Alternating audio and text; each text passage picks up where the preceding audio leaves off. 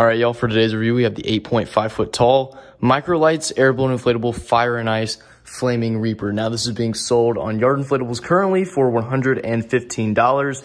I would say for all the Halloween inflatables that came in that 2022 shipment, those prices could easily go up any day. If you're interested in any one of those items, I recommend buying it now. That's why I'm going to get the NBC fountain definitely this week, so Jake can do the custom for me. The owner of Yard Inflatables tends to hike up those prices as they sell. So just a little pro tip there. Get these as soon as possible. I wasn't actually going to get this with the female Phantom. I was going to wait a little while, but when Lucas reminded me of that, I was like, you know what? I'm going to order it now. So here we are. This is the Fire and Ice Flaming Reaper that was revealed quite some time ago. This is one of the early 2022 reveals. It's really, really cool. I like it a lot. I'm not the biggest fan of microlights. I think it's kind of stupid. Compared to like light sync and all that stuff, this I think kind of falls short. But the inflatable overall, like this design looks absolutely amazing. And with the Reaper face, very detailed. You have the kaleidoscope. I do like kaleidoscopes. And then of course those wonderful red eyes for the bat. And then the microlights is outlining the RIP of the tombstone. You can see here the new Airblown inflatable featuring microlights. They're pretty proud of themselves with that. I think it's going to look good. I have nothing against microlights. I just don't think they are, you know, they're not all that. The box is pretty cool. I like the fact that they are highlighting it. I like the purple a lot. We'll take a look at the back a little bit. You can see 8.5 feet. 2022 Gemmy Industries right there. Pretty much it for the box. Yeah, so let's go ahead and open it up.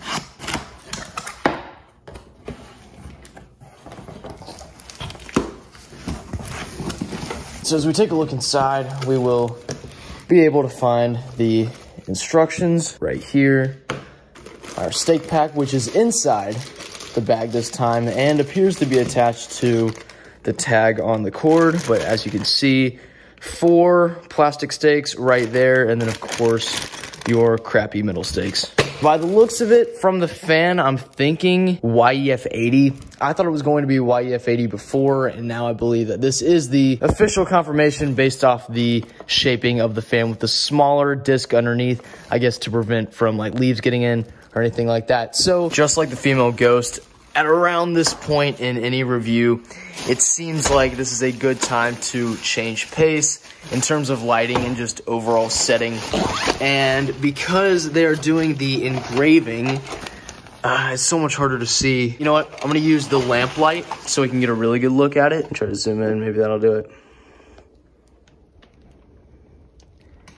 YEF, is that a 60? That is a freaking 60. Are you kidding me? That's total crap. You've got a freaking kaleidoscope and you can't bother. Shit, sorry. You can't bother to put in an 80. It's got to hold the weight, man. Very disappointed. I thought for sure this was going to have an 80. I'm not going to replace it. I mean, if I do replace it, I never get around to replacing fans. Y'all should probably know this. I've said, oh yeah, I'm going to replace the fan, and I never do. So I fear this is going to be one of those situations. I just hope it inflates up to snuff. So we'll go ahead and put that to the test right now. So since it can't be staked down for obvious reasons, we're just going to do an onboard inflation real quick. And it goes up pretty fast for YEF 60. I'm decently impressed. But the thing is, when it inflates, which you'll obviously see momentarily, it inflates also how you would think a YEF 60 would keep this inflatable inflated. It needs an 80. God doesn't need an 80. Sorry about that. All right, so now that it's situated, as you can see, I think it looks really good. That's just my personal opinion. I feel like that this thing could be debated, whether it's not your style. I don't know. I like it. I think it's great. I'm pleased with it. For $115, I think it's a good price. But as you notice, the bat, see all these crinkle marks right there with the YEF 80. Not to say that they wouldn't be there, but there might be less of them. When you press in on it, it's decent. You know, I think it inflates relatively tight. But then again, YEF 80, I believe, this is my personal opinion, and I'm sure most of you will agree with me. I think YEF 80 needs to be the bare minimum for inflatables. YEF 60 should no longer exist. And I guess everything else is cheap fans. But YEF 80, I believe, should be the weakest cheap fan, all the way up to YEF 200 or like the AH4 and all that crap. And the inflatable is really cool. I have to applaud this bat detailing. The graphic designer knocked it out of the park. That thing is menacing as hell. It looks great. The red LED eyes, wonderful. The RIP, So the micro lights are outlining that, and they blink off and on. Personally, I don't think they need to blink off and on. I think it'd be even cooler if we could like light it up super fast kind of around it. So like one would turn on at each time, but it would go by like super fast. I think that would be really cool. It would cost some money, but I would pay it because that's really cool. The off and on, it's whatever. I think it would be fine if it was just a steady burn.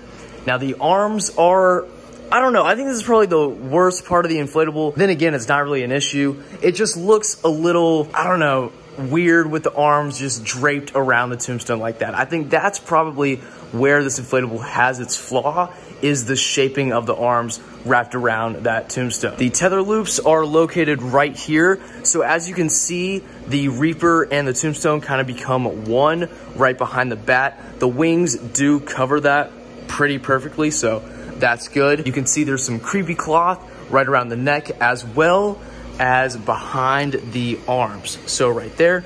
And you can see there's a second zipper to access the micro LEDs. And then of course the zipper by the fan. You have your kaleidoscope up top.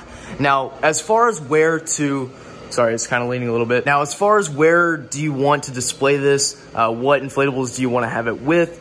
I would recommend, I mean, obviously a graveyard is like the #1 thing. I'm going to do something a little different. I think that this would look great if you had another one with it. It's 8.5 feet tall. I would say it's pretty much every bit of 8.5 feet. The only reason why I wouldn't have it in a graveyard is because, yes, the pumpkin face is really detailed and all that, but it's smiling. If this was a scarier face, by all means, I would put it in the graveyard with like the female phantom and stuff like that. It bothers me a little bit because the bat was such a banger, but when we go up here, it's kind of like, we lose that consistency a little bit. If the inflatable was consistent all the way through, I would say absolutely go for it. It would also be considered a very, very scary inflatable. But I think because of the happy, joyous kind of look in his face, it kind of wrecks that.